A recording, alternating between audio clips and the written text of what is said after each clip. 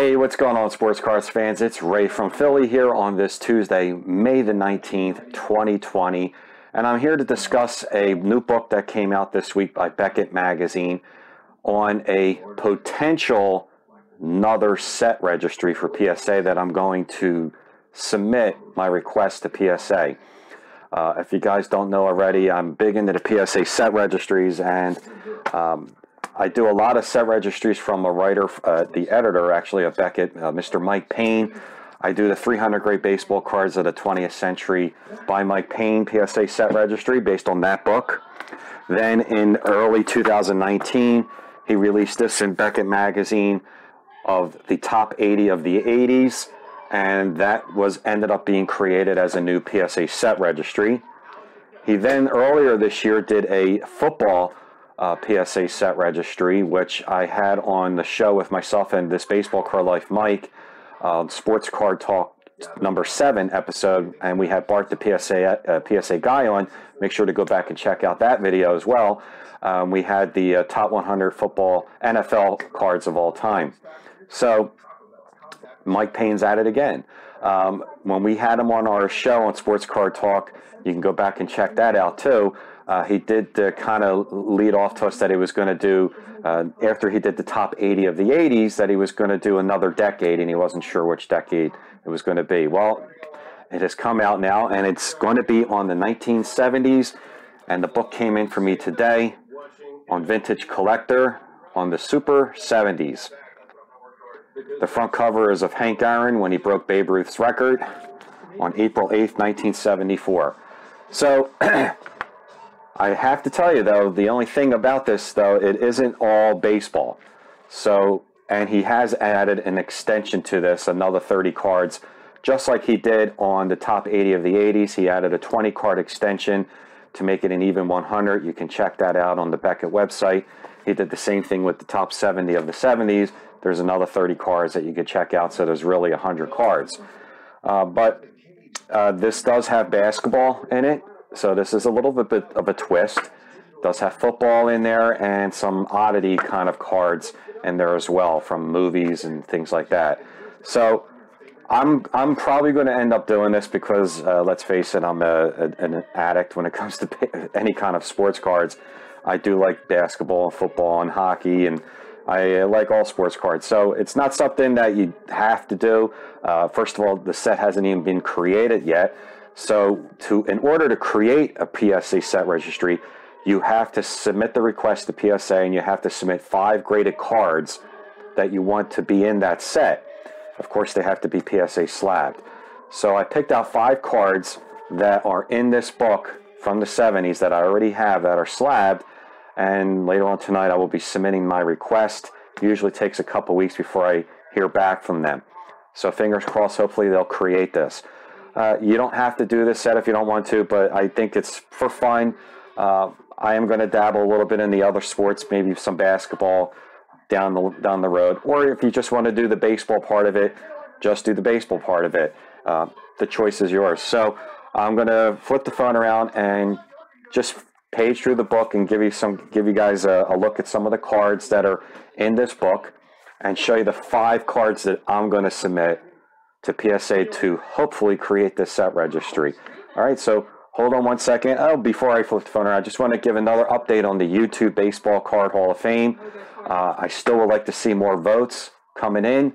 Like I said, go back to the video where I made the announcement for the contest, and you can either just type in your picks in the comment section below, or if you do a video, copy and paste the video link to the comment section below. If you don't know how to do that, then just type in a comment saying that you did a video and just for me to go to your channel and check it out. Okay? So I want to get a few more votes in, maybe 5 or 10 more, and then I'll like to announce the cards for the 2020 Baseball Card Hall of Fame. So I'm going to flip the phone around and we'll flip through the book here and show you guys some of the cards and show you my 5 cards that I'm going to submit in order to hopefully create another PSA set registry. So hold on one second. Okay, and we're back. So here's the new book, Vintage Collector, where they're ranking the 70 cards of the 70s, the Super 70s, April 8th, 1974. With this swing, Hank Aaron slugged career home run number 715, surpassing Babe Ruth in the all-time list. So I was paging through this earlier tonight, and there's some really phenomenal articles in here. Vintage Collector is really good. I mean, I don't really pay attention too much to the price guide in here, but the articles are really awesome. So, well, I kind of went to number 1 right off the bat. So here we go. We're going to start backwards in number 70. I'm not going to name every card, just a couple here and there. George Gervin was one of my favorite basketball players. These 2 cards are in the 300 set.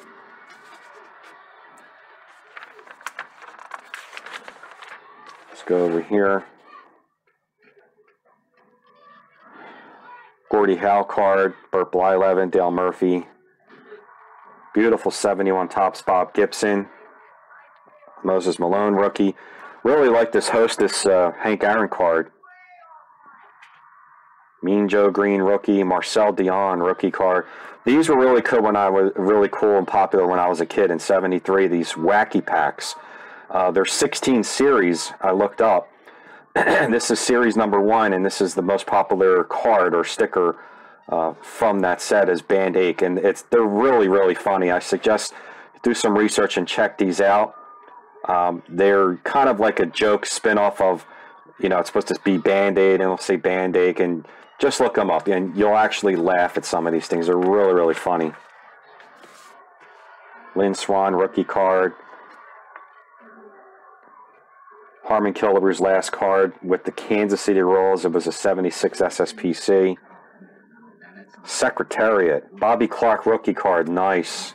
Flyers. Broad Street Bullies.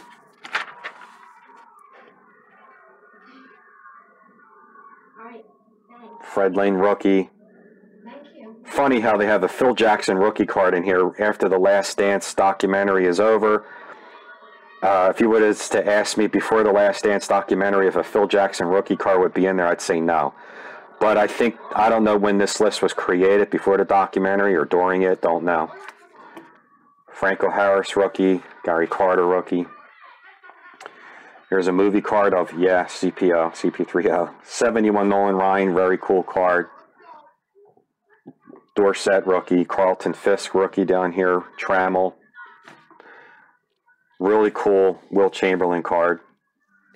One of my favorite hockey players of all time, Guy Lafleur. Bill Walton rookie. And never seen this card before. Any of you guys out there, any Oakland A's fans or Ricky Henderson fans, if you ever knew about this card, this 77 Chong Ricky Henderson. Interesting.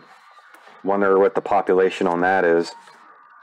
These are a very cool, popular set, the 71 Topps Greatest Moments.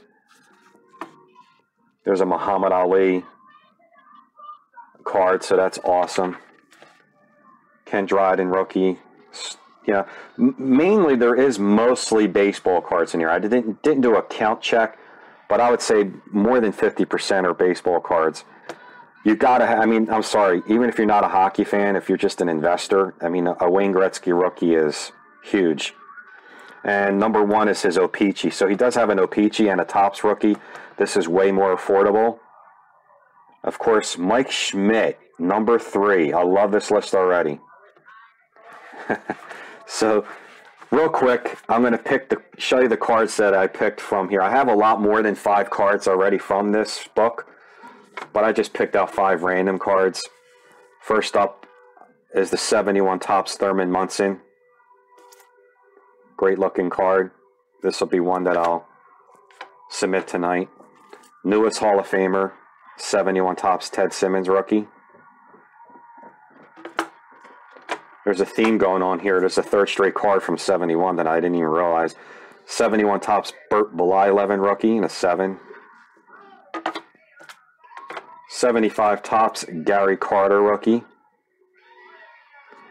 And the 5th and final card, the Ozman, 79 Topps Ozzie Smith.